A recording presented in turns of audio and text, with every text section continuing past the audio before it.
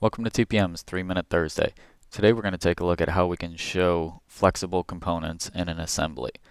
The example we have is using springs, and we'll show how we can either drive assembly positions by adjusting components,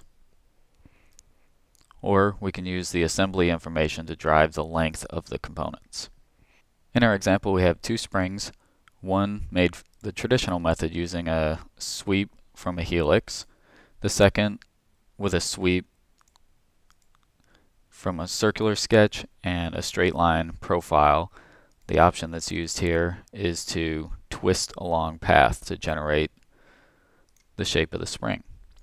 So for our first technique, we'll drive the length of the helical spring, and as we make adjustments there, that will position components in the assembly. So to do that, I'll mate the helical spring.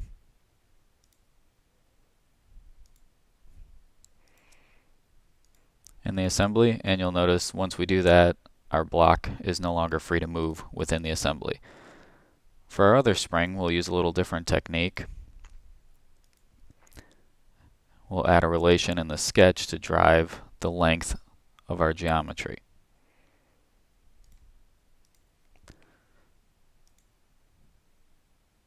Once we've done this, if we edit the helical spring, as soon as we make changes, the components in the assembly automatically update length as soon as we release using Instant 3D.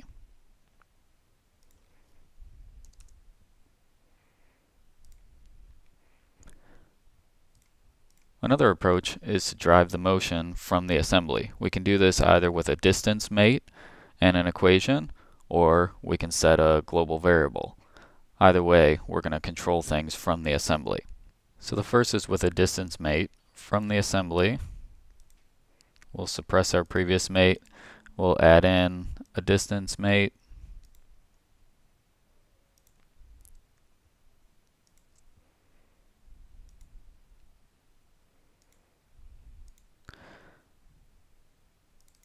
We'll expose the dimensions of the spring, and we'll set that equal to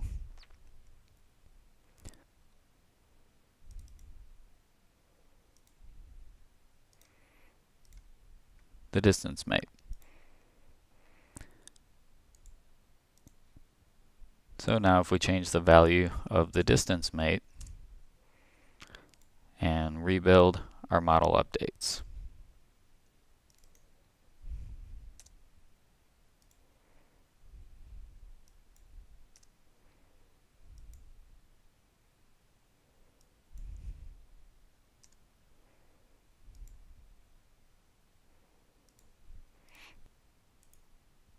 Another similar approach would be in the assembly to use a global variable.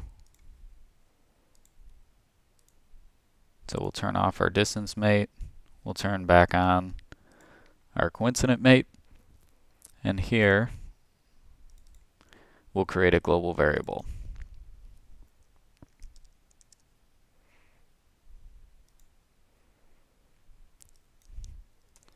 We'll create an equation to make our length of our spring equal to the global variable that we just defined.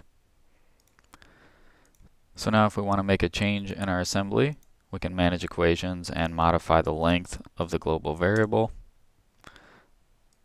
and watch our model update.